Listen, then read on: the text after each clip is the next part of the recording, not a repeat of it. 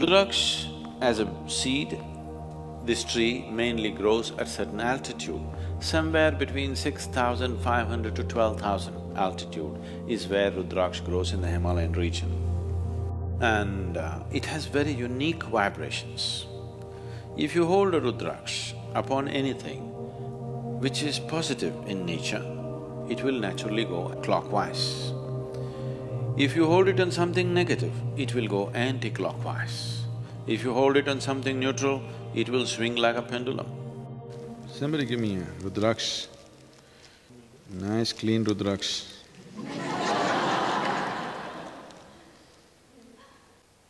Before we go into that, I want to show you what it does, okay?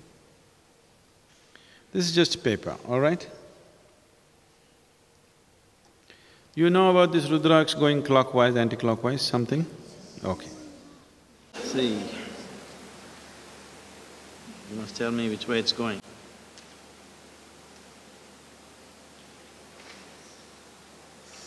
Which way is it? This is clockwise, right? Right now,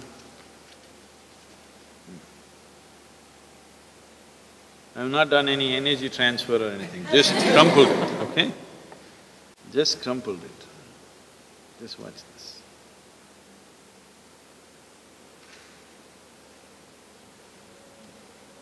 What's it? So, I don't know if they told you, I'm sure your parents must have told you, your clothes should be properly folded and kept, your bedclothes should be properly folded and kept. Did they tell you?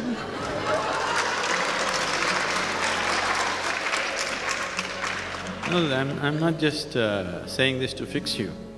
I'm telling you, this is the difference it makes in your life. In this country, we were always told, after you wake up in the morning, if you do not fold your bedclothes, then devils will come and dance on it, demons will come and dance on it, and then when you go to sleep next day in those kind of clothes, it's going to affect your life. And that's just a dialectical way of expression, and it's true. What we call as a devil or demon is a negative form of life. What we call as a divine is a positive form of life. That which sustains you, that which enriches you is divine. That which affects you in a negative way is the demon. So just this paper, if you just crumple it and keep it, it attracts the negative form of energy. If you keep it properly folded, it becomes positive.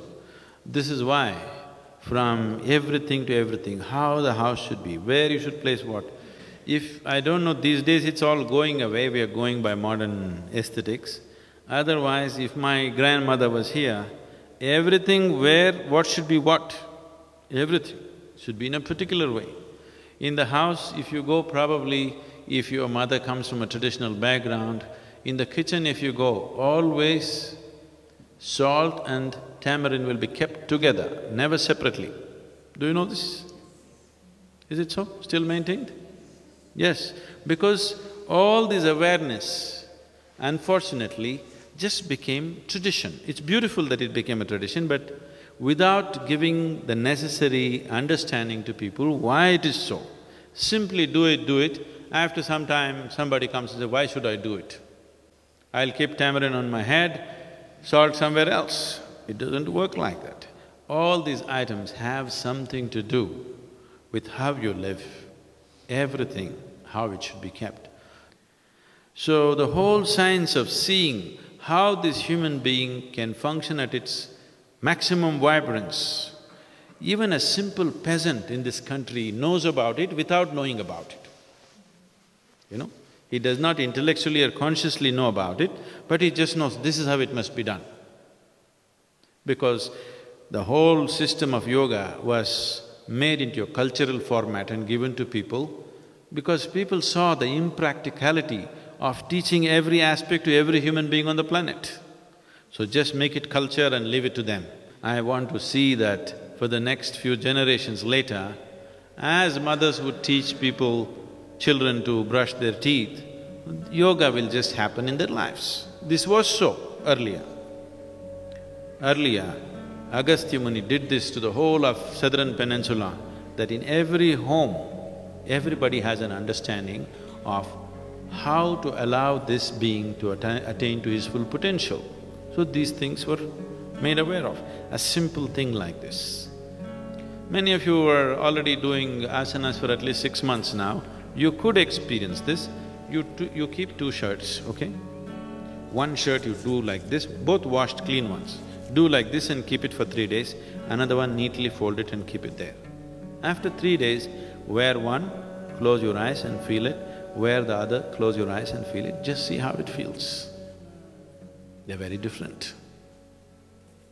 So every aspect was brought into life. So what you see as this culture, because this is a land without God, this is a land without religion, this is just a certain science transmitted as culture. Because of various distortions, that science has become all distorted. Putting it back is not easy to the whole society. We want to put it back at least into a few people, hoping that they will be able to impart it to the rest of the larger society sometime in future. If we produce 1,000 people who really perceive, understand and live that way, I'm sure these 1,000 people can impart it to 1,000,000 people. Those 1,000,000 people can do it to many more people.